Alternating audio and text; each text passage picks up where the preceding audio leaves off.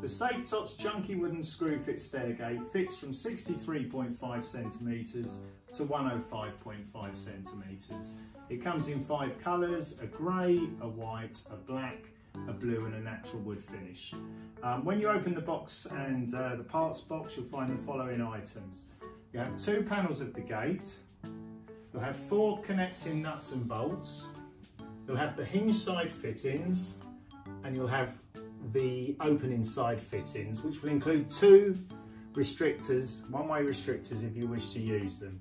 You'll also receive a set of templates and a set of screw fittings to enable you to fit the fittings to the wall, and we provide screw fittings for both plasterboard and wood fittings.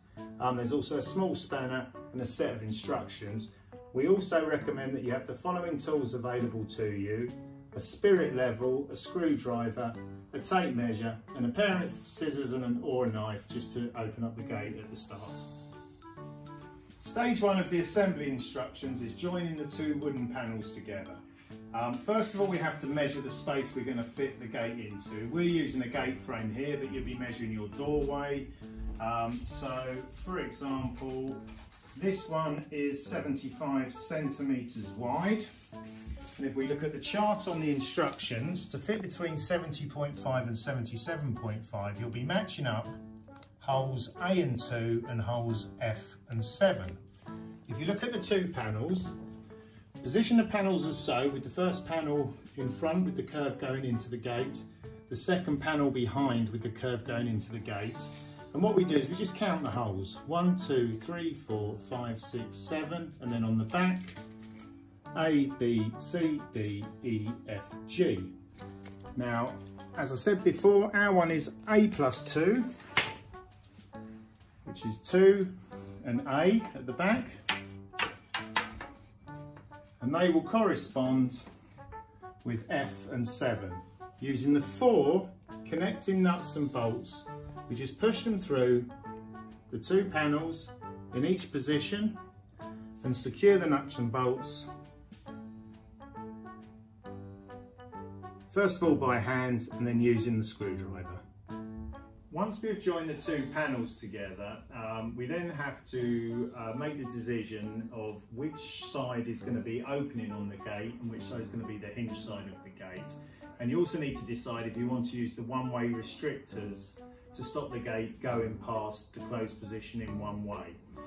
The way we do these is we take the small plastic pieces here and we can restrict the gate opening either left or right. So for the purposes of this demonstration, we just slot the small plastic pieces through the back on one side. If you can envisage, the gate will close there but will not be able to go past this point. We're fitting the gate to a wooden frame, so we're going to use the wood screws. Wood screws could be used against, for example, banister posts or wooden door frames. However, if you're drilling into masonry, use the raw plugs and the masonry screws that go with the raw plugs. The gate comes with 2 templates: a hinge side template, these are all the hinge side fittings, and also the opening side template, and you'll see these all match up the pieces that come with the gate.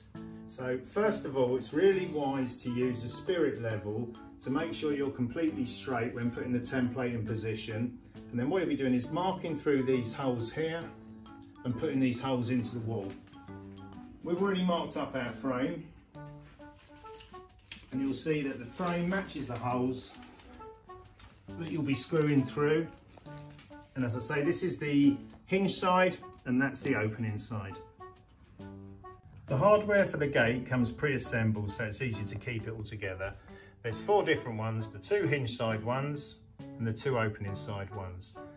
What you need to do is just separate all the pieces to start with, and then what you'll be looking to do is first of all add the nut quite a way down the metal spindle. Okay, next stage of the process is to stick the barrel nut into the gate.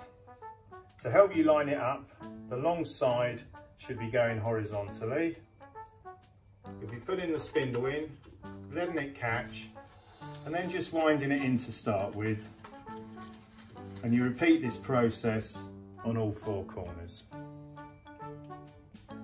Once we have the hardware in position, what we're trying to achieve here is to have roughly equal distance between the wall and the nuts on all 4 spindles.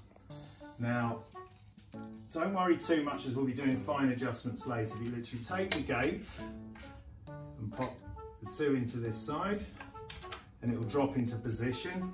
And we want to make sure we're near enough correct on this side, which we are.